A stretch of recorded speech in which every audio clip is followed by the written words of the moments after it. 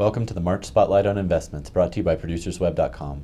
I'm Paul Wilson, and in this broadcast we'll cover some of this topic's biggest trends and most insightful research.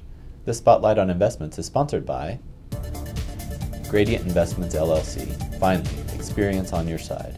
For more information, please visit gradientinvestments.com.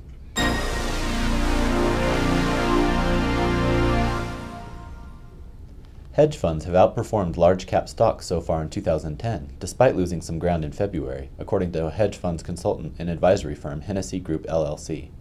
According to Hennessy, preliminary February results show the Hennessy Hedge Fund Index gained 1.2% for the month, compared to a 2.9% gain for the S&P 500. For the first 2 months of 2010, the hedge fund index rose 0.6%, while the S&P 500 was down 1%. Meanwhile, the Barclays Aggregate Bond Index rose 0.4% in February and was up 1.9% during January and February.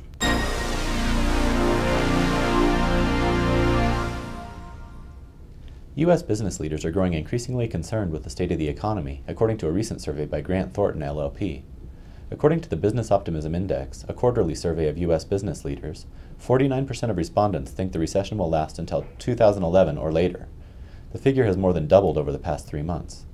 Meanwhile, 43% said they expect the U.S. economy to improve over the next 6 months, down from 53% in the previous survey. In addition, business leaders' confidence in their own businesses also dipped, with 74% feeling optimistic about their own company's growth over the next 6 months, compared with 79% in November's survey. Finally, 31% plan to increase staffing, while 18% plan to decrease staffing, almost identical to the previous survey's results.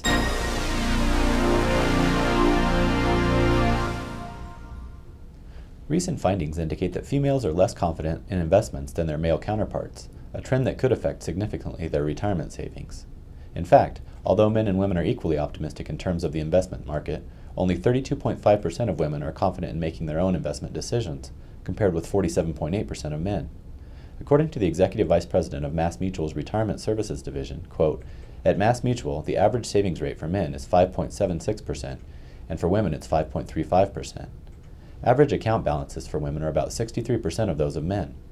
These statistics reflect the need to drive more women to save in defined contribution 401k plans and then help them allocate appropriately and with confidence." Unquote.